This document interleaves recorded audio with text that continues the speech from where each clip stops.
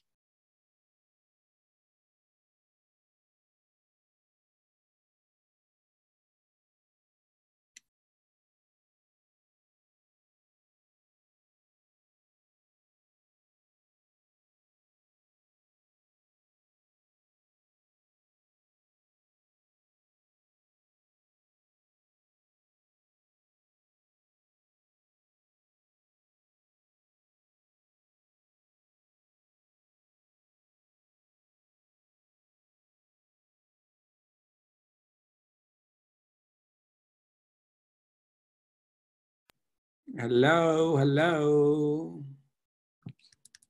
Hey, Joe. How's everyone doing? Turkey flag. I know it's your place if I see that turkey flag. This is where I used to live. Wow, right there. What city? Kadıköy in Istanbul. That's right, Kadıköy. Kadıköy. Kadıköy. Kadıköy. Alyssa, how you doing? Good day? It was good. Yeah, how about you? It was good, yeah. I mean, it was productive. I got some good work done, and I don't think I was into any exercise. It was so cold in the morning, but I got a couple walks in and a run in, so it turned out to be really good. So That's awesome. It's just so chilly right now. Wow. Right? I can't decide whether that's better or worse. Like, there's not a whole lot of places to go outside. So, like, is it better that it's cold and kind of dreary? That's what I think. I think more people stay inside. Now, I mean, if it was 75 every day right now, I think you'd see a lot more people outside. Maybe it does help. Maybe it helps. Maybe the Lord's sending us cold weather because he knows we'd be a bad city. So, anyway, I see Sean's still in Tennessee. See that? Recognize that bedroom. Yep. Yes, I'm always zooming right here. Always zoom in. Always zoom in. You're at your in-laws' house then. Yep. John's here. We get more people. Okay, it's 6. We're still waiting for our teacher. Hopefully he'll show up. That would be good. Christian's here. Yeah, I want to see you, Christian. Yeah.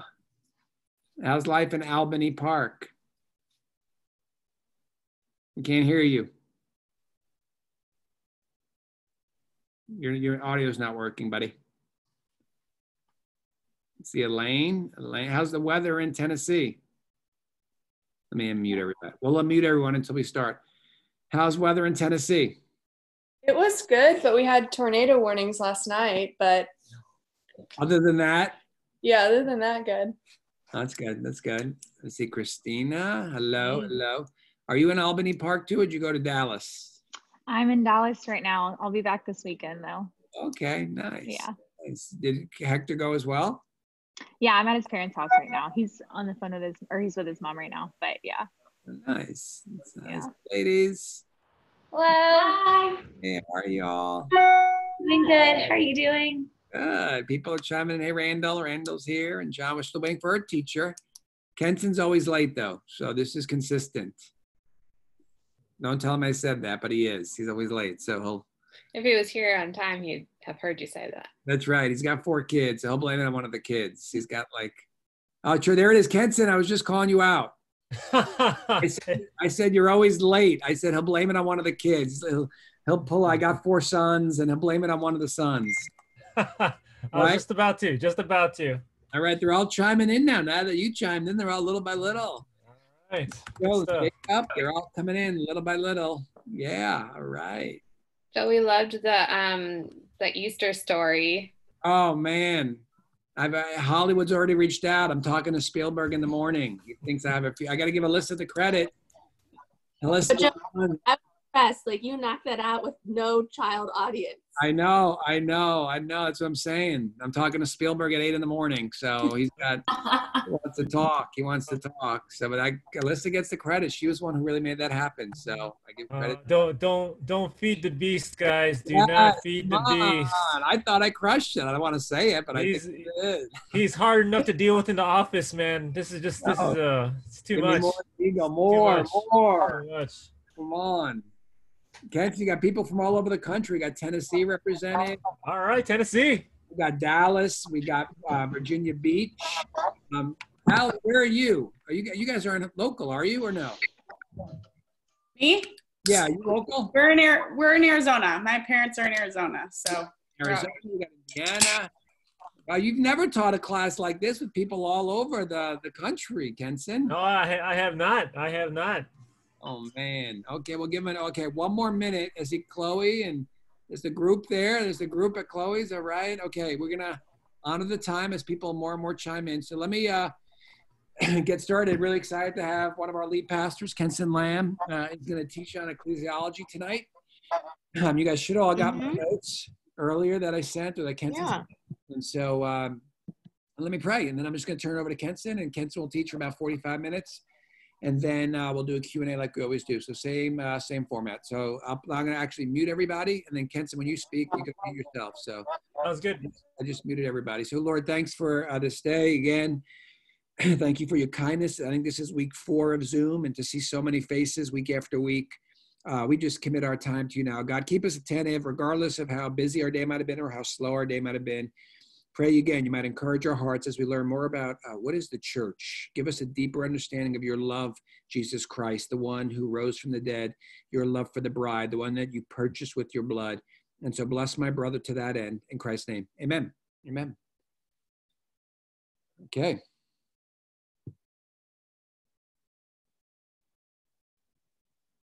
It's all over the country here. Yeah, representing. Oh, okay. So just real quick, some introductions about myself. If you guys don't know who I am, Kenson Lamb, born and raised in Chicago. So unlike many of you guys, I have actually lived nowhere else besides a 606 area code. Came to know Christ around junior high in a church in Chinatown. Met my wife there. This year we're going to be celebrating 17 years of marriage, and we have 4 boys. We have a 10-year-old, a 3-year-old, a 2-year-old, and 1-year-old. So I have no doubt that in the next 40 minutes or so, they're going to make their way down here for sure. So with that, today we're going to talk about the idea of what is the nature of the church, theology around the church. And I want to get started off by sharing a book that came out a couple of years ago called Unchristian. This is a book that surveyed thousands of people with this simple question: what is the church? What is the church? And this is what people said.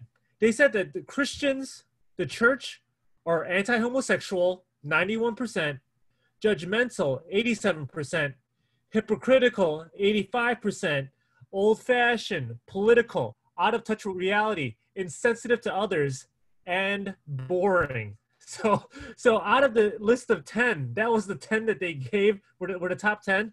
And what's interesting about that list is that culturally, the church has become more famous for what we oppose rather than who we are for. Now it's us versus them, good versus bad, Republican versus Democrat. Is this who the church is? Is this what the church is supposed to be? Because when you open up your Bibles and you look at the church 2,000 years ago, it was seen with incredible favor with people. That it says in Acts chapter 2, verse 47, that the church was enjoying the favor of all people. Now, what happened between now and then is because we have forgotten who we are. So churches end up looking like the world instead of a countercultural kingdom. There's no sacrificing, no discipling, no mission, no feeding the poor, no gospel teaching. So simply what I want to do for our time here this evening is I just want to talk about who the church is and what the church is called to do.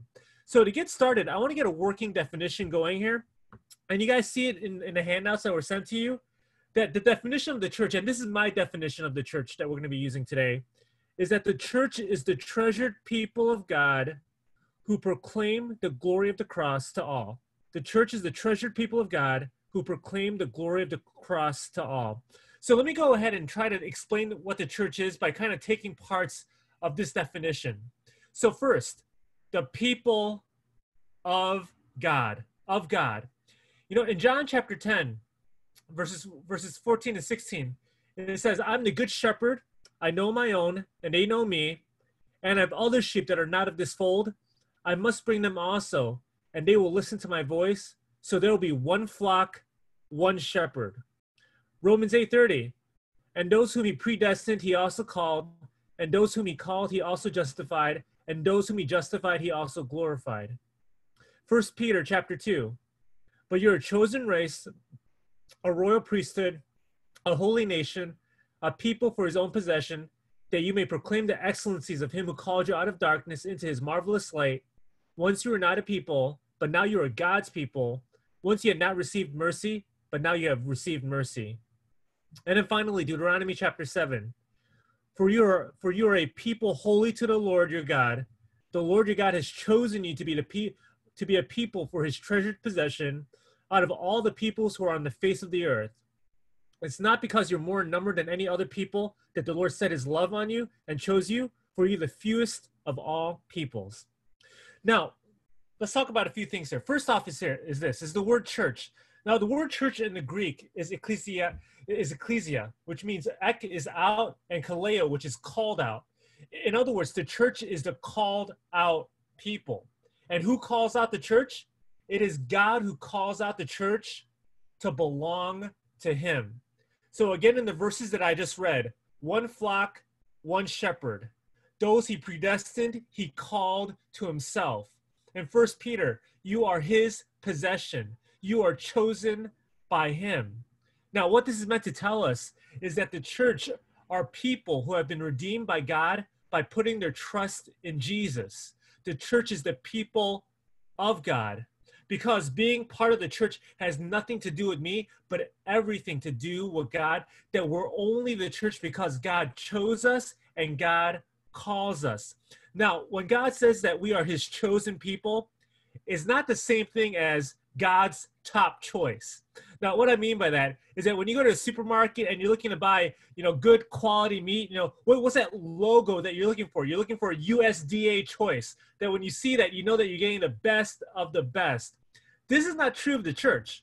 We are not USDA choice. Instead, it says that we are chosen. What that means is that when God loved us, it wasn't because we were the best of the best or the brightest. No, there is nothing about us that warranted his love. It was purely an act of grace.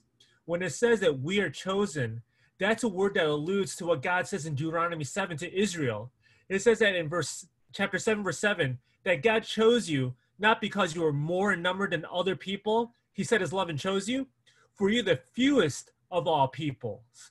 God says here, I didn't love you because you're great, you were small. I didn't love you because you were many, you were few. Instead, I loved you simply because I chose to love you. The church exists because God was gracious. And what this means is that when it comes to being the church, we should be the humblest people on earth because we received the gospel of grace. But instead, and I'm sad to say this, we have lost sight of this. So the church has become judgmental, has become uncaring. That instead of the church being a hospital where the spiritually sick can come and find help, it's become legalistic and self-righteous. We stop practicing hospitality and mercy. We preach a message of fear and condemnation. A church that belongs to God is a people who humble themselves and lay down their rights. It's a people who open their hands and wallets and homes to care for others. It's a people who long to receive grace and to give grace to others. This is what it means to be the chosen people of God. Now, there's some very important implications when we say that the church is of God. If the church belongs to God, we also read in Scripture that thus Jesus is the head of the church, and it also means that his word has the final authority. Ephesians chapter 5 says, "For the husband is the head of the wife, as Christ also is the head of the church, he himself being the Savior of the body." Colossians chapter 1, verse 18, "He is also head of the body, the church, and he is the beginning, the firstborn from the dead, so that he himself will come and have first place in everything." So once again, the church belongs to God and not to us. The buck stops with him. We didn't die to redeem the church. Jesus died to redeem the church. So if Jesus is the head of the church, it also means that his words and his teachings must have final authority in all that we say and do as a church. That it's not up for grabs. It's not up to your opinion. It's not about what's more effective in attracting people into the church. Our job as a church is not to be politically correct, but biblically correct. This also means that ultimately what unifies the church, what is the foundation of the church, is the truth of the gospel. We don't congregate together because we like each other. Now that's important, right? We're a family of God, friendships happen within church, but that's not the primary reason we come together as a church. That's not the foundation of the church, nor is it because we're committed to a social issue or that we're committed to a political party. We come together because of the authority and truth of Scripture. This is what it means to be the church of God. It means that we are committed and submitted to the things of God. Truths, doctrines like Jesus is God, God is God the Father is God, the Holy Spirit is God, that we're saved by grace through faith and not by works. Jesus is returning. The Bible is the Word of God. Jesus is the only way to salvation. There is a heaven or hell, and hell, I mean. It's when a church submits itself to the gospel truths, the church will thrive. That when you read in Acts chapter 2 and you see the early church in community, you see that these believers are giving their lives to God, and they're also devoting themselves to God's word, and they thrived. That people were drawn to them because they were not a community that lived selfishly or for earthly pursuits, but they were living for God. So the church, once again, is the people of God. Christ is the head of the church, and his word is the authority. And the second implication of this is that if the church belongs to God and Christ is the head of the church, an extension of Christ's leadership of the church is to be exercised by qualified male elders who serve under Christ. Acts chapter 20 says this, "Be on your guard for yourselves and for all the flock, among which the Holy Spirit has made you overseers, the shepherd of the church of God, which he purchased with his own blood." 1 Peter chapter 5 says this, "So I will exhort the elders among you as a fellow elder and a witness of the sufferings of Christ, as well as a partaker in the glory that is going to be revealed. Shepherd the flock of God that is among you, exercising oversight, not under compulsion, but willingly as God would have you, not for shameful gain, but eagerly, not domineering over those in your charge, but being examples to the flock. And when the chief shepherd appears, you will receive an unfading crown of glory." The church is organized by God, and it's to be led by under-shepherds who reflect the chief shepherd. To be an elder is to lead in a way that looks like Jesus. Now, if you want to read about the qualifications and responsibilities of an elder, it's in 1 Peter chapter 3 and Titus chapter 1. You can read it all right there. And as you look at our verses here, and as you look at those verses, you'll see that some of the key responsibilities of the elder is that they give oversight to the church, which means vision and leadership. They also give shepherding to the church, that they feed the flock, they protect the flock by guarding doctrine, teaching doctrine. They're responsible to exercise church discipline on those who are unrepentant. They are to serve with sacrifice and humbleness. They're to be prayerful because Jesus is the head of the church. This should not be a leading that comes from human strength and wisdom, but elders should be led by the Holy Spirit's power and a wisdom from God. Also, as we read from these lists here, that the elders are to be qualified and competent and spiritually mature men. Now, this is important because Scripture does not call us to submit to the authority of all men. It does not say that whatsoever. We are called to submit to the elders in the church as an elder submits. to Christ. Now, this is not to say, and I want to be very careful here, to say that men are more capable and special than our ladies. Far from it. We're all equal of value before God because we're all made in his image. But within the church and our families at home, God has assigned different roles for their flourishing. Elders are to lead and non-elders are to submit. And submission is not a bad word. We see it in the Trinity. Jesus submits to God. The Spirit submits to Jesus. Once again, the church is to show who God is. And one of the ways that we show who God is by having these complementarian roles and how this plays out. Now, I know right away there's a lot more that can be said. There's a whole lot more questions around this. This is why that we'll have later on a whole session dedicated around this very topic, around women in leadership and complementarianism and egalitarianism and all that. So to recap, the church belongs to God. Jesus is the head. His words and teachings have the final authority. And God has raised up elders to serve as his shepherds over the flock. Now, here's the next part of the definition. The church is the people of God. Now, that sounds obvious, but it needs to be mentioned that the church is not an individual. The church is a community. It's a family. You know, what we saw in our verses earlier is that it's a chosen people, not a chosen person. It's not one sheep, but it's the flock. And also, when you look in other places in Scripture, the church is always described in the plural, household of God. It's the building, it's the temple made of many bricks, right? It's not one brick, but it's a building. It's not one family member, but a household. It's not just one body part, it's the body of Christ. The church is not less than one person, but it's more than just one person. As a Christ follower, in redemption, we have the privilege to call God as our Father, which is incredible. So we have that vertical relationship. And by default, we also have horizontal relationships because if he's our dad, it means that we also have other brothers and sisters in the faith who also call him dad. There is no such thing as a Lone Ranger Christian. Now, let me give you a couple of implications of why this is so important. First is this. The church is never a building. It's always a people. Like, for example, we say stuff like, it's time to go to church.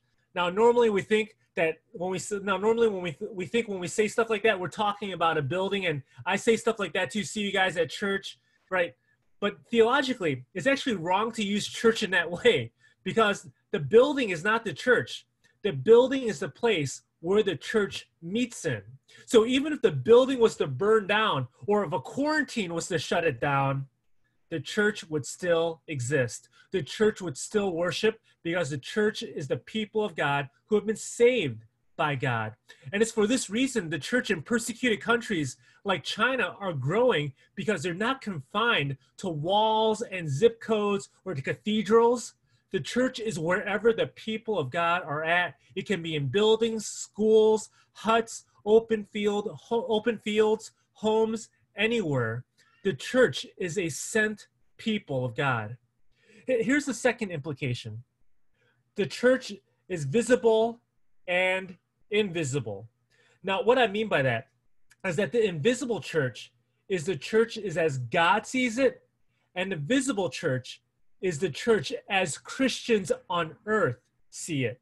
That the universal church, the invisible church, is all God's people in all times, past, present, and future, and places. If right now you are a redeemed follower of Jesus Christ, you belong to the universal church, to the invisible church here. And then we also have local churches. They are smaller and temporal gatherings of the universal church where Christians assemble as God's people. This is the most common usage of church in the New Testament. It's the local church. Now, what this means is that if you are a believer, you should belong to a local church. Now, sometimes people might say, well, you know, if I'm a believer and I'm part of the universal church, that's good enough. You know, I don't need to commit myself to a local church. Now, it is true that if you're saved, you're part of the universal church, but it doesn't stop there. You live out this beautiful truth of redemption in a local way. This is why Paul plants local churches and writes to local churches and raises up local elders. Our membership in the universal church is reflected in our membership in the local church, that we show that beautiful reality of being part of the universal church by our commitment in our church homes right now. Here's another implication, is that since the church is the people of God, it also means that sometimes churches can be a big mess. In the universal invisible church, the only members are the redeemed and saved, so it's always going to be perfect. But the local church is made up of saved people and also lost people. Now, they might look like Christians, they might use the Christian lingo, but they haven't been regenerated, they haven't been born again. It's also within the local church, the saved are still in the process of sanctification. So the local church, as we currently see it from our earthly perspective, can involve a lot of different dynamics in that. And because of that, and because of the presence of sin in our world and in our lives, churches need to mature in their faith. It means that churches are prone to stumbling in sin. In Revelation, we see the 7 churches, and many of them are on the brink of being snuffed out by God because they're faithless, they're useless, they're truthless for the kingdom. You know, Revelation chapter 2, verse 5, to the church in Ephesus. Remember, therefore, from where you have fallen, repent and do the works you did at first. If not, I will come to you and remove your lampstand from its place, unless you repent. Also, Jesus and Paul warns us of people wanting to harm the church. Acts 20. I know that after my departure, fierce wolves will come in among you, not sparing the flock. And from among your own selves will arise men speaking twisted things to draw away the disciples after them. Matthew 7:15, beware of false prophets who come to you in sheep's clothing, but inwardly they're ravenous wolves. So it's very possible that within a local church to have these wolves, to have these false prophets. And because of this, churches at different varying degrees can have health and fruitfulness. Once again, for example, the church in Philippi and Thessalonica, when Paul writes to them, he's really encouraged by them. However, when he writes to the churches in Galatia and Corinth, there's all sorts of doctrinal and moral issues that he has to get after. Not all local churches are the same. Now, this is really important to remember because first off, no church is ever going to be perfect and there's always going to be stuff to work on. I say this because so often when people are church hopping or looking for a church, they set all these incredibly high standards, like it has to have this, has to have this, have to have this, you know what I mean? No church is going to be perfect. So don't get all judgmental and critical. Instead, be helpful. Jesus didn't love the church because it was lovely. He loved the church to make it lovely.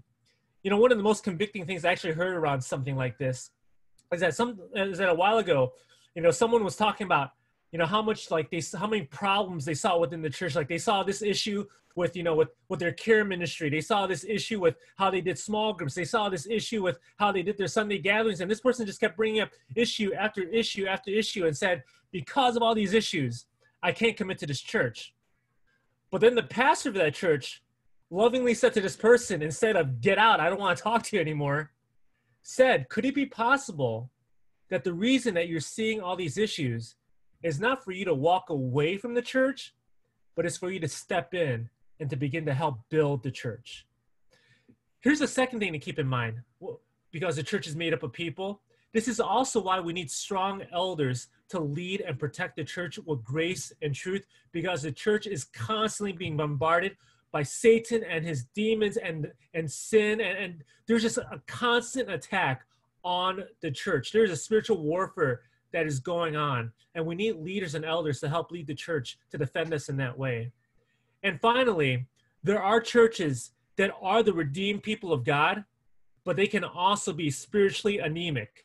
They don't preach the gospel regularly. They're not committed to missions and evangelism. They're more excited over production than prayer. Do not commit yourself, nor recommend these churches to others. It will be toxic and a spiritually hindering environment. Pray for them and see their flourishing. The local church is prone to dangers and weaknesses, so we always need to be diligent and alert and discerning. And here's one of the final things I want to say about this. Since the church is the people of God, it's meant to be multi-ethnic. When you read the book of Acts and the New Testament, a lot of the fighting that happens is between Jewish and Gentile believers. That the Jews believe that because of their upbringing, they are the preferred people of God. So they tell the Gentile believers that before you can become part of the church, you need to be culturally Jewish first. Paul completely dismantles that. Completely. He puts it on full blast. He can't stand it. He says in Romans chapter 2, verses 28 to 29, that he is a Jew who is one inwardly. He says that by saying a true Jew is no longer defined by, your ethnicity or where you're born or who you're raised, but a true Jew is one that is spiritual, that it's any believer whose heart has now been cleansed by God. In Ephesians chapter 3, verse 6, this entire passage speaks so strongly about the unity of Jews and Gentile believers being one in the body of Christ. That the church is no longer one ethnicity in one geographical area, but the church is to be in all nations. It's to be Jews and Gentiles, every tribe, nation, and tongue. Ephesians 2:14 says that every dividing wall of hostility has been torn down, which means that the cultural things that brought separation between Jews and Gentiles have now been replaced with a greater gospel ethic of reconciliation. Galatians chapter 3, verse 28 says, there is neither Jew nor Gentile, neither slave nor free, nor there is male nor female, for you are all one in Christ Jesus. Now, this verse doesn't mean that our race and culture doesn't matter. Instead, what it says is that before I'm Asian, or white, or black, or Latino, male, female, young, old, I am first a Christ follower. So what this means is that since my race and culture is not what defines or values me, but it is Christ who defines who I am. So diversity, instead of being a point of separation in the church, it becomes a point of celebration because Christ has redeemed all things. That the church is the people of God, which means that we should look like all people. Okay, so that's the first phrase. Okay, I promise that we're going to move faster. Okay, now here's the next thing I want to look at. The church is the treasured people of God. The treasured people of God. A couple of verses. Ephesians 5:25. Husbands, love your wives as Christ loved the church and gave himself up for her. 1 Peter 2:9 through 10. But you're a chosen race, a royal priesthood, a holy nation, a people for his own possession. Matthew 16:18. And I tell you, you're Peter, and on this rock I will build my church, and the gates of hell shall not prevail against it. The church is very special to Jesus. He built his church, which means that he owns the church. Now, for some of you guys, this is actually pretty easy to understand because there's a major difference between owning something and renting something.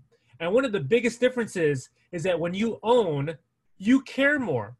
For example, like in my case here, that when I jump on an Uber or a Lyft, I don't really care what happens to the car. You know what I mean? Like the person is driving me around because it's their car. I just want to get to one spot to another. However, if I'm driving my car, I care very much about what happens to my car.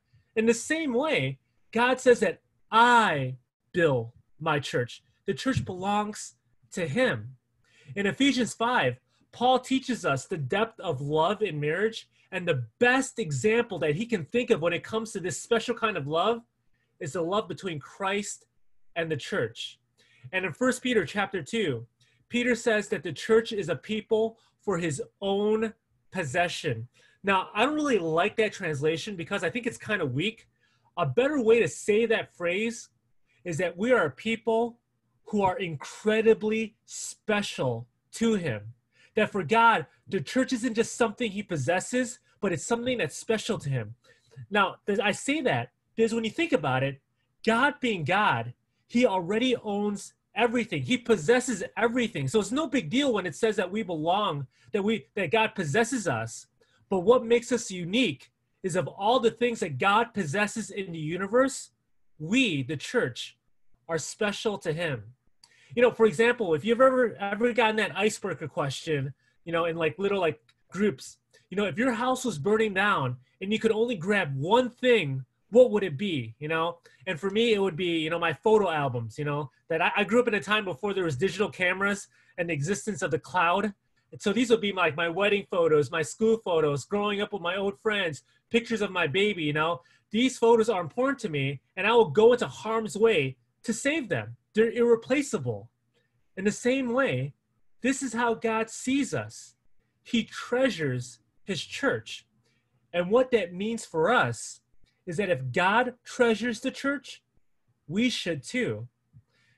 You know, oftentimes I hear people saying, you know, I love Jesus, but I hate the church. The church is full of hypocrites. The church is irrelevant. The church is hateful. Now, I know that when it comes to the church once again can be really messy. It can be made up of really messy people. It can be led by pastors and elders and small group leaders who have their own sins and insecurities to work through. The church is far from perfect. If you guys have been keeping up with the news at all, there have been so many lead pastors that have been falling away for different types of moral failures, financial failures, spiritual abuse of authority, all sorts of different reasons. But even with all that, we shouldn't give up on the church, nor should we say that we hate the church.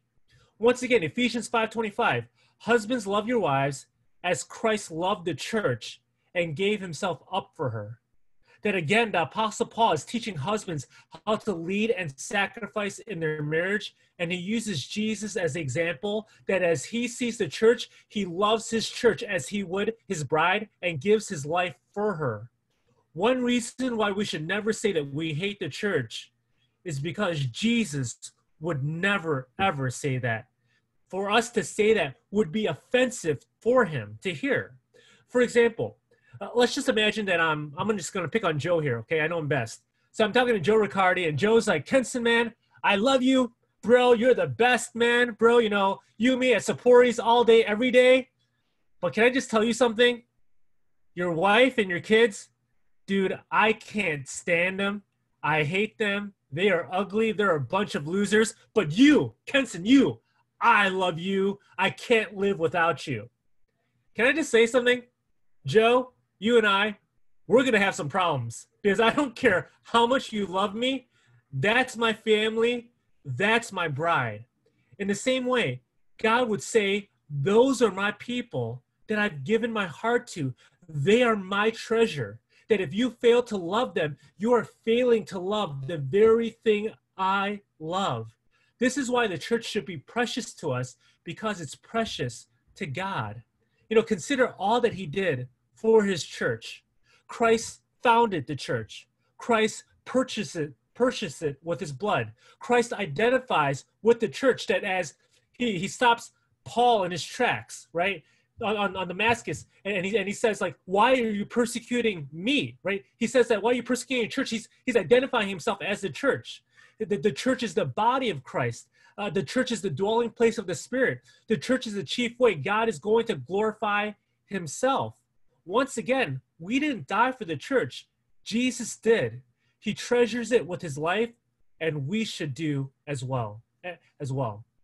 Now, here's the final statement of the definition. And this actually just answers that one part. What is the church called to do? The church is the treasured people of God, and this is what they're called to do, who proclaim the glory of the cross to all.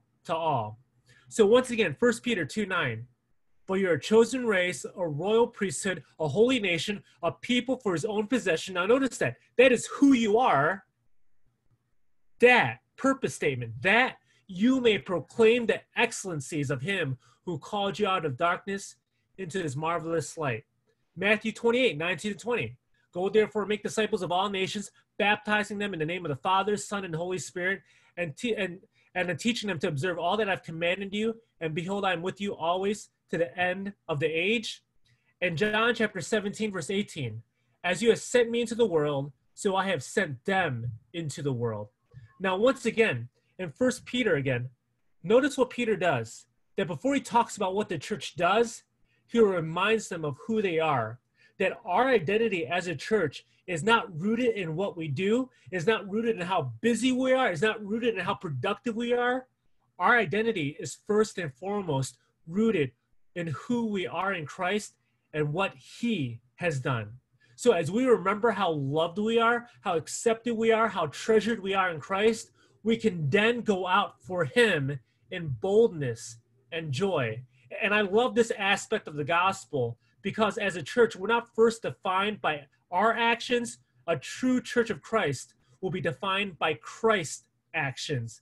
And because of that, we will have actions. We, as 1 Peter says, will be proclaiming the good news. Verse 9 in 1 Peter, that you may proclaim the excellencies of him who called you out of darkness into marvelous light. Now, what is this excellencies that the church is supposed to proclaim? It's the saving work of Jesus Christ on the cross, because it's in that work that brought us out of darkness into that light. So what that means for us as a church is that we do not exist to proclaim health, wealth, and prosperity. We proclaim Jesus. It means that we're not here to proclaim how the church is to be a service provider. We're here to proclaim Jesus and how he calls us to come and die. It means that we are not here to proclaim that the church is here so that you may have your best life now. We are to proclaim Jesus and to surrender our lives to him. So we proclaim it on Sundays. We proclaim it when we pray, when we sing, when we greet, when we give. We proclaim it in our small groups when we care for each other and hold each other accountable. We proclaim it to those who don't follow Jesus. We proclaim it to the needy and underserved. We proclaim it in our work, in our school, in our marriage, and how we handle money and how we choose entertainment. The church is the redeemed people of God. So wherever we go, so goes the good news. You know, in John 17, Jesus prays before he gets arrested and crucified. And the one thing that he prays over and over again is for God to be glorified through the church. Then in John 17, a couple of verses that I highlighted, Jesus says, Father, the hour has come, glorify your Son, that the Son may glorify you. Verse 4, I glorified you on earth. Verse 5, Father, glorify me in your own presence with the glory that I had with you before the world existed. Verse 10, I am glorified in them. Verse 22, the glory that you have given me, I have given to them. Verse 24, Father, I desire that they also, whom you have given to me, may be with me where I am, to see my glory that you have given me. Notice that in the center of everything, that as Jesus talks about his relationship with the Father, and as Jesus talks about us, the church, notice that the center of it all is not us. It's not me. It's not you. It's the glory of God as shown through the gospel of Jesus Christ. All that the church of God does is for this one purpose. It's for God's glory.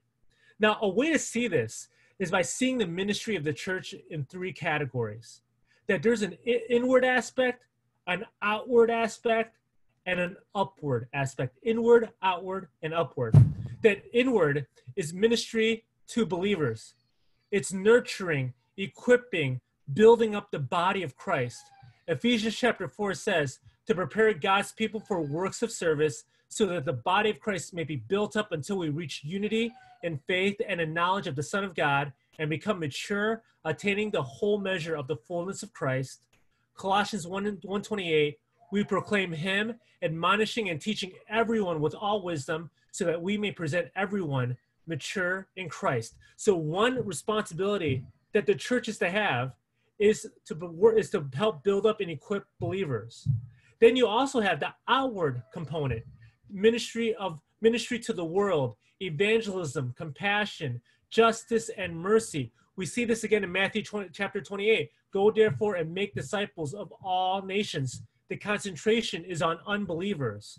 And then finally, we have upward, the ministry that is towards God. It's worship and exaltation. And the concentration here is towards Christ. And out of all three categories, this one is the most important, which is worship, because out of our love for God overflows in love to the church and also to the world. So once again, a healthy church, what will it be doing? What will it be practicing? It will be inward, outward, and upward. And all three of these areas will be driven because they are proclaiming the glory of the cross to all. First off, the church is committed to the ministry of believers because of the glory of the cross. Because the cross is not just the ABCs of our faith. It's not just something that you pray to accept Jesus and then you forget about it. The glory of the cross in the gospel is the A to Z of our faith. That as we grow in Christ's likeness, we only do so because we're preaching the gospel to ourselves. This is how we disciple one another towards spiritual maturity. We are growing in the gospel. So a church that is committed to the glory of the cross will equip other believers. It will help other believers to grow.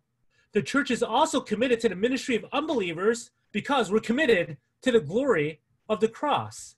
Because the God who brings us in is also the God who sends us out. In Romans 1:16, I am not ashamed of the gospel, for it is the power of God for salvation to everyone who believes, to the Jew first, and also to the Greek. That we go out because Jesus saves, Jesus transforms, Jesus can turn a heart of stone to a heart of flesh. That we know that because of Jesus, salvation is possible. That when we believe with faith and confess him, we can have salvation. That is good news. That is the glory of the cross, and we're meant to share this. Matthew 16:18 says this, and I tell you, you are Peter, and on this rock I will build my church, and the gates of hell shall not prevail against it. It's been said that the church is not a cruise ship, but a battleship, and this verse would agree, because Jesus built his church, and he says the gates of hell don't stand a chance against it. The last time I remember, gates don't move. So it's the church that is fighting against the forces of evil. The glory of Christ is the one that is going out, and it is what can't be stopped. You know, John Piper, a pastor, once said this about world mission. He says that missions exist because worship doesn't. God is so committed to his glory that he calls the church to go to the very ends of the world, to go to all nations to make the cross known. And then finally, the upward category is for the glory of Christ, we worship now and forever. Revelation 5:13, and I heard every creature in heaven and on earth and under the earth and in the sea and all that is in them saying, to him who sits on the throne and to the Lamb be blessing and honor and glory and might forever and ever. When the end of time comes, notice who is sitting on the throne. It says that it's the Lamb that's on the throne. Not a lion, not a dove, but for all eternity, every tribe, tongue, and nation will be worshiping the Lamb. Why? It's because the very glory of God is seen in the gospel. The Lamb represents the sacrifice Jesus made on the cross, and this is the very good news that will light up heaven and give us reason to sing.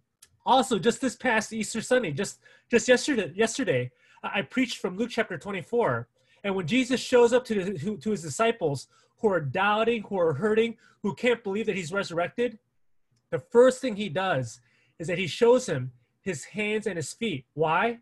Because that's where the nail scars are. Did you realize that for all eternity, on Christ's resurrected body, these nail scars will always be there? Why? Because they will be a permanent reminder to his people of how much he loved them and what he was willing to do to save them.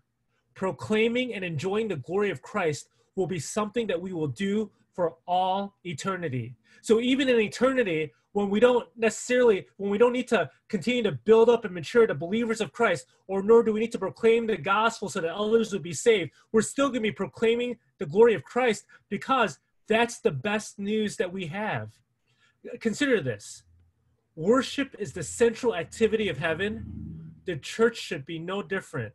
It's meant to be a picture of what happens when God reigns. So to wrap us up here, once again, our definition: the church is the treasured people of God. That is who we are, who proclaim the glory of the cross to all, to believers, unbelievers, and anyone else in between. That is what we are called to do. And I will stop there. Thank you, guys. Wonderful, Kenson. I really appreciate that. We got lots of questions. Folks, I do want to remind you all that we, Michaela actually reminded me, we are going to have a whole session devoted to complementarianism. So I would prefer maybe most of the questions around here more geared towards the church and questions that might have come out of this, only because I think the date is April 20th. So it's actually 2 weeks from tonight, I think, is the date that we're going to, April 27th is complementarianism. So we'll have a whole hour class devoted to that. So I'd rather save it for then, unless there's just something so pressing you want to ask, which please do. But if you have questions around the church, what Kenson shared, please, now's the time. And also, guys, I was looking at my notes, so I couldn't see all the things that you guys were talking. I didn't realize you guys were talking about Chinatown. That was me. I said you got to give him what's your favorite go-to. If there's one Chinatown restaurant, what's the one? You go. We'll end with that. None of them are open right now, so I don't know how that's going to work out. But okay. I know, and I did clarify. Kenson likes Italian people. He doesn't like Italian food. I can't stand Italian food. I'm sorry. No, his wife loves Italian food. She does. She does.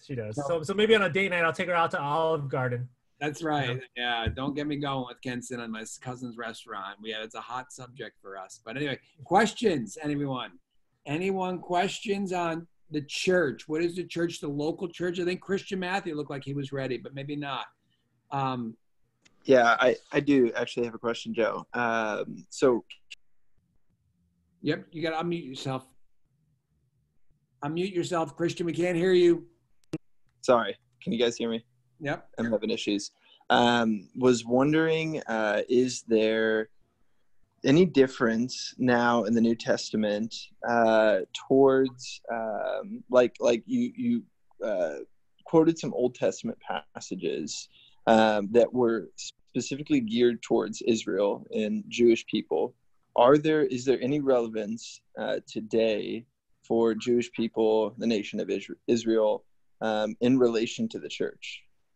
Yeah, so Christian, great question. So actually, if you guys want to wait till the fall, we're going to continue on with the second half of Romans, and we're going to jump right into the deep end of what it means to be Jewish, Israel, the church.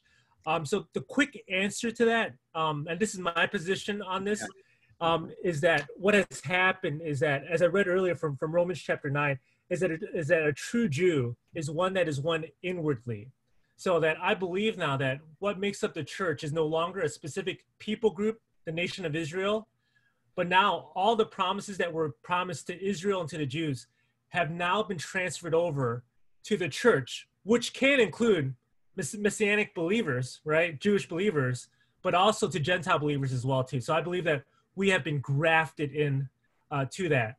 So for example, do I believe that the church, that Israel might have that God might have a specific salvation plan for them? I do not believe so. I believe that now the church has become the fulfillment of Israel, the spiritual Israel in that way. So I know that's a much more complicated question, but I do not believe that there's anything distinct between Israel and the church in the New Testament now. I think Romans, 8, 9, and 10, and 11 handle it pretty well. And as Kenson alluded to, there are many godly men and women who hold to a position called dispensationalism that really got birthed from, I've shared this before, Moody Theology, Moody Bible and Dallas Seminary, where they would say God keeps his promises to Israel. So God made promises to a specific people. So Erwin Lucha, the former pastor of Moody Church, would often say something like, I believe it because God keeps his promises, and he made a promise to the people of Israel. So like Kenson alluded to, I would lean towards what Kenson kind of speaks on, but there are many godly men and women, and Park doesn't have an official position on that. We'll preach it coming up, God willing, in the fall. But that's a big, I don't want to say a big can of worms, but definitely a big theological discussion. Good. What else? What else, friends? What else?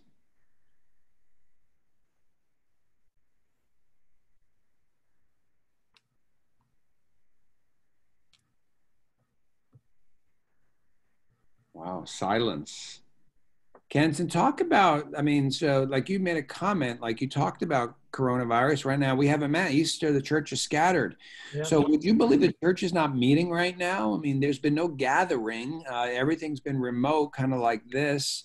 So would you say right now, the local, in light of what's happening, the local church is not happening right now? Yeah, you know what? That's a fascinating question because, like for example, if you were to, let's just say like maybe 2 months ago before we got into quarantine, right? Everything was normal, you know, all that stuff, and someone came to me and says, "Hey, you know what? Like, I don't go to a physical location. Yeah. My church is online."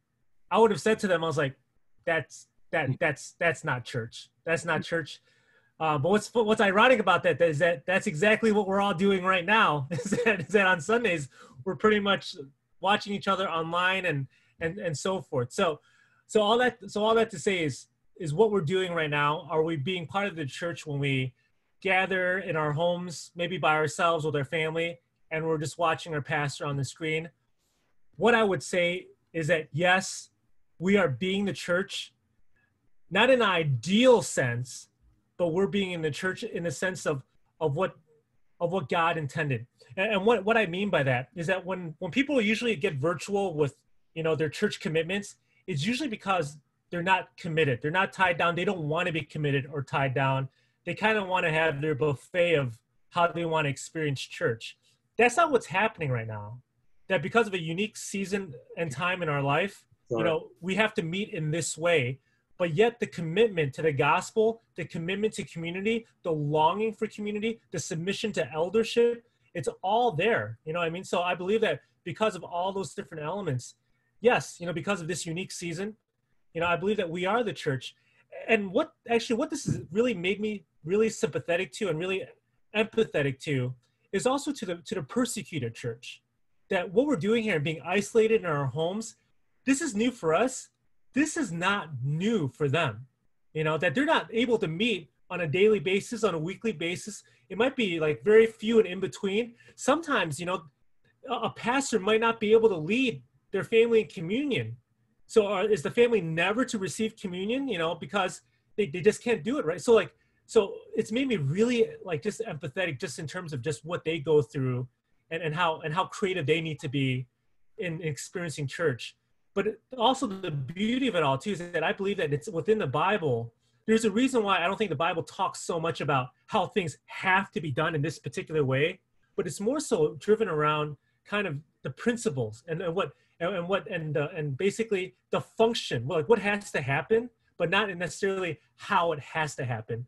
And I believe that it gives the gospel a lot of agility, a lot of movement, so they can go into all these different cultures. So it doesn't have to do one thing a very specific way, but that we can preach the gospel in a very contextual way. So all that to say is that this is not an ideal season. Communion on Good Friday was not ideal. I would not recommend it that way. But I think for the season that we're in, the unique season, I do believe that the scriptures give us permission for this, you know? I would echo that, Kenson. I would just add, like you were alluding to, that at least in our country currently, so once God willing this ends, every a mature believer would realize the scriptures talk about the church gathering. And so we're coming together, right? So that's why we're even careful to use, I think Kenson has the same sentiment. We don't really say we're doing, this is church. We're offering a broadcast right now for you all on the weekends, just to be as a blessing. I think I found out from Rafe, Kenson's good friend, you guys actually put up your Easter broadcast on Saturday night. They just said on Saturday at 9 o'clock, hey, it's up and running, do whatever you want to use it. And so we would say, God willing, once this ends and we want to honor, you know, the government, you know, obviously, you know, honor the government here, what they're saying, that those would bring up some other questions. If they say, hey, we would prefer the church never to meet again, obviously that will bring up a whole other series of questions. But generally speaking, because of the time we're in, we're honoring the government. But then when we're allowed to come together again and gather, a genuine maturing believer would be like, I'm excited. Yes, of course, that's the biblical pattern in the New Testament as the church gathers. So good. What about Myreed's question? I recently went through the process of finding the right church in Chicago. Why are local churches so hard to find in cities like Chicago? Wow. Big cities that need, that's a good, yeah, Kenton, why don't you take a stab? And if you're wrong, I'll correct you. I'm sorry, my son's coming down here real quick. Okay. Hey, can you say hi real fast? Hi. Say hi to everybody. Hi, everybody. Oh my God. All right. What's his name? This one's an Ethan. He's the second oldest, right or no? Third or second? He's the second oldest, and he's our wild one. He's going to be our future CEO because he loves to boss people around. I love it. That's why he's down here, because he can't obey any rules. So, oh my gosh. Ethan, we need your dad for a little bit more. Okay, I'll see you upstairs in a few minutes, okay? Okay. I'm sorry, I totally missed that question. I was hearing him come downstairs. It's in the chat room. It's in the chat room, chat session there. Okay, I see it. Why are local churches so hard to find? If I can ask, when you say why are local churches so hard to find in cities like Chicago, are you talking? May I ask, like, are you talking about gospel preaching local churches, or because I guess what I mean is that you just Google churches, you'll find a ton on Google in Chicago. Yeah, so you can find a ton of churches, but then you go through exactly like what you had written down, like inward, outward, upward, and it's really hard to find just a solid church.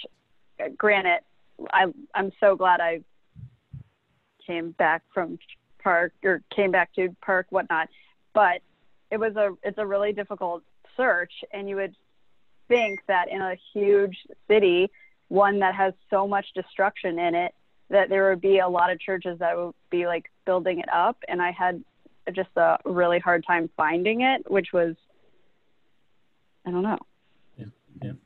Yeah. Well, yeah. You bring up a really good point here. This is why, for us as the church at Park, we are so committed to church planting at works. Like, whether we support and give money and people and whatever and resources to other people to church plant, or for us to church plant, is because, and this is why we're very specific when we say that we want to plant gospel preaching churches, because we know that there is a shortage of that across our entire city. Now, reasons for that are pretty diverse around it, but I think a couple of reasons why. First off is that when you preach the Bible faithfully, it doesn't make you very popular. You know what I mean? Like, it doesn't draw people in. And even just speaking frankly and honestly, like, the type of favor that God's given Park is pretty rare. You know what I mean? The way that we preach the gospel and the positions that we hold, it's pretty rare. It's kind of like Jesus. When Jesus built the crowds, he started saying stuff like, eat my body, drink my blood. And they're like, what? The disciples are like, hey, if you want to build a movement, don't talk like that. But Jesus was constantly trying to find ways to thin the crowds out, because, and the way he did it was actually by talking about, just the gnarliness of the gospel, of what it means to follow him, hate mom and dad, give up everything. It's just an incredibly unpopular message. And that's one that's not going to fill seats. That's not one that's going to bring in the money per se within the church. And that also builds into maybe sometimes the motivation and the leadership that builds the church. Sometimes you just have to ask, like, what is the commitment to the gospel work that they're in? Or is it, sadly to say, and I've met plenty of pastors, so has Joe, that you can tell right away when you meet a pastor that it's all about turf wars. It's all about this is my kingdom. And that's just, there's just a sadness to it. It's interesting. When I first moved into Bridgeport, where we planted our church about 3 years ago, I made visits to all the neighboring churches. And in one of the visits, I actually had one of my key leaders actually go to the church just to say hi, just to get to know folks, get to experience what they're worshiping. And as soon as my leader met the pastor and say, hi, my name is Carissa, we're going to plant a church here in 6 months. The pastor just turned his back on her and walked away in mid-sentence, and my Carissa was talking to me. She was crying. She's like, what's going on here? And, it's just one of those things where, like, sometimes, like, it's just, you have things like that. So all that to say is that there's numerous reasons why, like, there's such a lack of gospel preaching churches, but there's a whole bunch of different factors. Spiritual maturity. It's tough to preach a biblical message. And also doing ministry in the city is really, really hard. It will chew you up real fast. It's because when you're in the suburbs, it's pretty much basically a monocultural a model. It's just the same demographic. And it's usually pretty affluent. So you don't have a whole lot of issues to deal with. But when you're in the city, man, you've got to like know how to navigate culture, difficult issues that when the first things ever happen in the world, they always happen in the city. So that responsibility falls on the city church to try to work through that. That's hard to do. That's really, really hard to do. So that might be another reason why sometimes churches just go to greener pastures, and if I can say that, to easier lands, But for us at Park here and for many churches that we know, we really believe that God's called us here to the city. This is what God's called us to do. Yeah, Joe, we can't hear you. I'm sorry. This is Diane.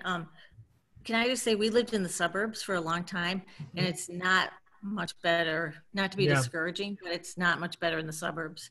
So sorry to be discouraging, but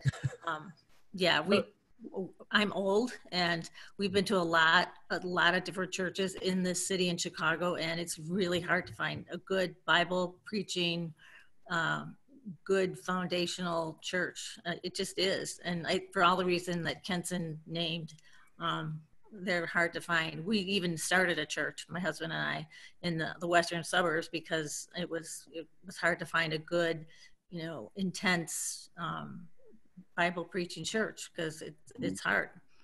Yeah, I want to give two similar questions at the end there.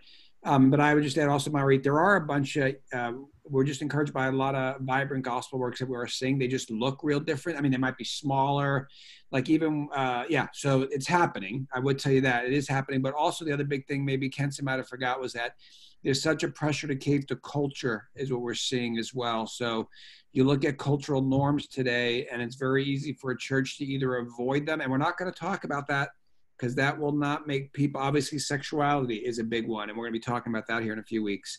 But let's not go there. Let's not talk about that. Let's keep that quiet, or let's actually cave to what we think culture says we ought to be. So that's one of the reasons you're seeing a lot in urban centers as well, because people lose the sense of gospel centrality and like being unapologetic. But there are vibrant works happening there. I will say that we're a part of some partnerships. So Kenson, what about, let's get to, they're about kind of two in the same, but someone says, I'm a Christian. I love Jesus. I'm all about Jesus. I want to go share my faith with people. I just am not big into being a part of the local church.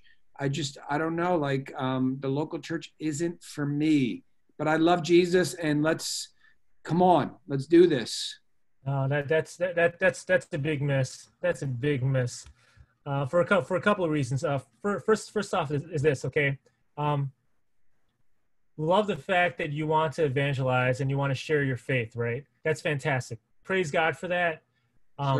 Serve. I want to serve. Yeah. Yeah. That's fantastic. But again, you're missing the very beauty of what it means to be part of a church community. Let me describe it in this way. Currently, people don't really care about going to church. It's kind of like they go in, it's kind of like, oh, it's boring, there's nothing going on, like it's the same old thing over and over again. And I think a reason why people are not excited to go to church is because they're not living on mission every day. If you're living on mission every single day and you're putting your neck out there and people are just giving you like the weirdest looks, you know what I mean? Like, what do you believe? Well, what are you saying? Get out of here. You know what I mean? The one time a week where you don't feel like you're crazy is on Sunday mornings. You get together with your family of God, and all of you are sharing these crazy, gnarly stories of like, I shared my faith here, and that's where you spur each other on to say, let's keep doing this, let's get after it. For someone who wants to spread the mission of the gospel, to serve others, you're going to fizzle out pretty fast if you're not tied to a church community. It's the very way you find encouragement and camaraderie around that. So that's one reason. The second reason too is that let's just suppose that you are sharing the gospel. How are you going to holistically disciple this person in the faith? Bringing them to faith is one thing, but you also have to have them mature as a Christ follower. You're not meant to do that alone. That's why in Scripture you have all these one another's. You can't be a mature Christ follower and not be connected to a church. You can't be an obedient Christ follower and not be connected to a church, because how can you obey the one another? So you can't do it if you're not connected to a Christian community. So again, evangelism is great, but at the same time, how about the holistic discipleship piece? How about growing in accountability? You know what I mean? Like, they're just all, and also as well too, you're missing a beautiful dynamic of what it means to be part of the family of God, God being Father, brothers and sisters in Christ. And quite honestly, a lot of our sanctification happens amongst one another. You know what I mean? Like, I don't know about you guys, but some of the most difficult situations I've gone through haven't actually been with unbelievers. It's actually been with fellow believers as we're working out our sanctification. That's not a bad thing. That's a good thing. And that's where it's supposed to happen. It's supposed to happen, you know, within the church. So all that to say is that I appreciate the person wanting to share the gospel, but it is a very shallow view of what it means to have faith in Christ. Yeah, and I would just add, because it's a hot topic for me, that's a red flag for anyone that you would meet. So if you meet anyone who's like, I love Jesus, I just do the church, in your mind right now should be red flag. I'm concerned about this person because they're revealing something about themselves. I've never read a great biography of someone who's done great things for God, and part of the biography was, I just don't belong to a church though. I do it my own way. I've yet to read that biography. So if you find that, send that to me. Hebrews 13 says, obey your leaders and submit to them, for they give and watch over your souls. Obey your leaders and submit to them. Who are your leaders? Oh, you don't have to have leaders. Okay. Yeah, I'm just, you get me going here. And then like Kenson said at Colossians 3, that's one example. Put on as God's chosen ones, holy and beloved, compassionate hearts, kindness, humility, meekness, patience, bearing with. How do you bear with one another if you don't? Is it just your three best friends? You form your own, hey, we're going to have our own group. We're going to have 10 people that are all, who do you bear with? If someone has complaints, forgive one another, put on love. So definitely red flags, friends. If you meet someone, maybe some people here are single and all of a sudden you start dating someone and they say, oh, I don't do the church thing, but I love Jesus. No. I'm concerned about you. Anyway, that's just very concerning. And we see that. People want to do their own thing. I saw a guy who's recently married. She used to be a part of Park, and he never was. If you're looking for a church, come be a part of our chat on Sunday morning. I'm like, bro, so come on. So I wanted to be like, don't be a part of it. But anyway, okay, enough. Kenson, last question from Christina. The words talk so much about the good question, the unity and oneness of his church. How do we do this well with churches? We have different theological stances, but still believe Jesus Christ is Lord. So cessationalism, meaning the gifts have ceased. John MacArthur believes that, right? One of the greatest theologians of our day. Or continualism, like it still goes on. People that have views on Tim Keller believes in infant baptism. We say, no. The scripture clearly teaches believers baptism. We have churches that we love that believe women in leadership, women as elders. And complementarian says, no, role is male. What would you say to that? That's another good question. Yeah, that's exactly the things that we wrestle with as a church in the city, is that we understand that if we want to see gospel movement happen, we can't do it by ourselves. But if it has to be done our way and only our way, we're not going to be partnering with very many people. So right away, we have to learn what it means to be unified. So that's a fantastic question. The way that I process and think through this is, what are the closed-handed issues and what are the open-handed issues? So for me, the closed-handed issues would be the things that are gospel-centered. Jesus is the only way to salvation. The Bible is authoritative. You know, those things. And if those things we can agree on, even though like maybe I believe in believers' baptism and a church like Tim Keller believes in infant baptism, they're committed to the authority of God's word. They believe Jesus is the only way. We're going to be able to partner on a lot of things and be unified on a lot of different things. You know, so I think that's so clear in the center, gospel center, can be a little bit blurry on the edges. You know what I mean? So for example, in the case of complementarianism and egalitarianism, like, well, can we partner with a church that has women pastors? Again, I think the question that has to be asked is, what are we necessarily partnering around? You know what I mean? If it's around like a social issue or a social cause or an injustice, I think absolutely we can partner together because the gospel center is clear. However, I would say this is that, once again, it all depends in terms of just how deep the partnership goes, because sometimes you just have to answer the practical question of just how is it gonna work, like the pragmatic side of things, right? Like it's very difficult to have a leadership team, try to run a single organization when everyone is like in 20 different areas, right? So at some point, depending on how deep the partnership needs to go, I think the more we have to be aligned in our beliefs. But in regards to maybe bigger movements and more bigger and general issues, the more we can be more open-handed in terms of what those partnerships look like and the things that we hold closely, and we have with closed hands and also open hands. So everything's kind of case by case around stuff like that. Yeah, good way to say it, Sammy, there. And so, yeah, a church that wasn't gospel-centered, that believed, let's just say, they believed one way. If there's like Cam Robinson, hurry up. Yeah. So if a church believe, hey, we're a church, but we believe there's many ways to Jesus. We just pick Jesus. Obviously, we wouldn't partner with that church on any issue, and because we wouldn't believe they're a genuine church. So Cam, hurry up. You want to speak them? Take off the mic. You can speak them, or are you typing them? What's your optimal view of the one church in Chicago? You mean besides Park Church, Lincoln Park? Is that what you mean? Hey, sorry, I was far away from the computer. Two questions. One is just what is like to follow up to the question you were just answering, Kenson. What is the dream of a believer of a gospel-centered church, and how the church can reach more of the city? Like what does that partnership look like? Not so like technical, just like what should the Chicago church kind of look like? And then I also just want to know what you're watching on TV, Jeff. Good. Oh, hey, can you see it?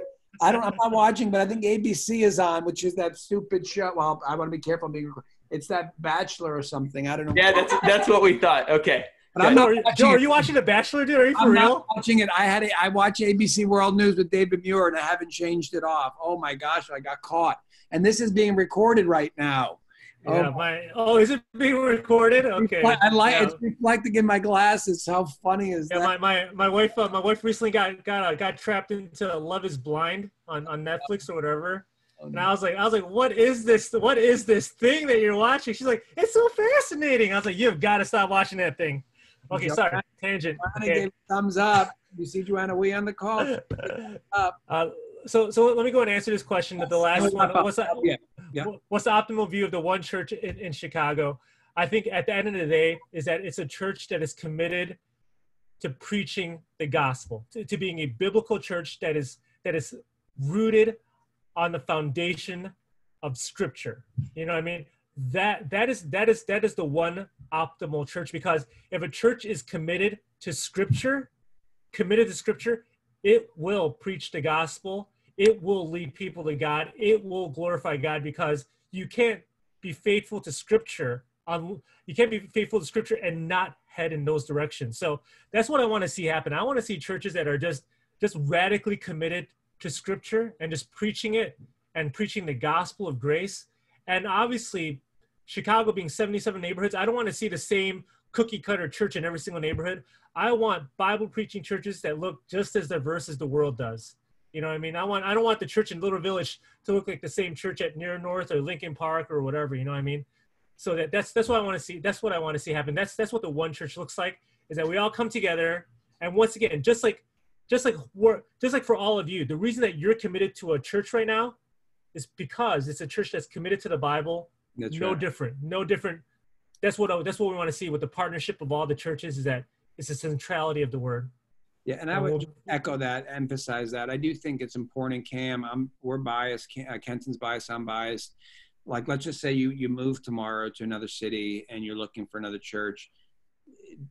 How do they view the Bible? Like, go to their sermon, go to their website and see what have they preached through for the last 6 months. If it's, again, I'm not saying topical churches aren't Jesus-loving churches, but one of the beauties of when you preach through books of the Bible is that you have to preach them what the Bible says. Like, Kenton doesn't have to make up this week's sermon. He doesn't have to think of, okay, what's going to be the next 4 weeks? Let's do 4 weeks. Not to say you don't do a topical once a year, twice a year, but you want to look at a church and say, what are they primarily? They primarily go through books. Oh, okay, great. That means they love the Word of God. And again, so that to me is a very important criteria that I would look at when I like get on websites or people tell me, Joe, this is my church. I'll look up their website and I might reach out to a friend and be like, bro, you know, maybe there's another church you should check out. But Bible centrality, not saying, you know, I have friends that do topical churches, love them, but this is great. So Kenton, thank you though. So anyway, this is good. So you got the spots Kenton recommends there on the side. I love it. It's Olive Garden breadsticks. What's your one last fun thing, Kenton? What are you and Susan watching on Netflix? I know you're a movie guy. Tell us one or two things you're like, oh my gosh, I know you like video games. So Kenton's he's a video he's a video game guy. No, in regards to TV shows, the one that I've recently binged on, and I'm a late adopter to it, is Stranger Things. So I just got on there not too long ago, and it's like crack. I am so addicted. I'm now like going. I'm not following them all on Instagram. It's really bad. And then on TV, like my wife and I, we really like watching Blacklist and SWAT. So we watch those two shows a lot. My wife loves reality, like dating shows. I'm not a big fan of those. So this is so fun. Hey, friends, this has been Rich. Let me close with some prayer and then we'll end the call. So Father, thank you for tonight. We bless you. Just thanks for the attentiveness of the class. Just get so fired up seeing people engage week after week. This crew coming back and wanting to learn more. Thanks for Kenton. Thanks for in the midst of a crazy schedule and a wife, 4 kids, and really just coming to bless us tonight with the gifts you've given him. So give us all a good night, God. And just day by day, God, help us to trust in you. None of us are promised Wednesday, and we're not even promised tomorrow yet. So you control every beat of our hearts. We don't. And so we're mindful of that. So if you wake us up in the morning, God, help us to trust you with Tuesday and honor you and glorify you. And we love you. Bless the church. Thank you for Park Church, which most of us are a part of. There are a few other churches represented.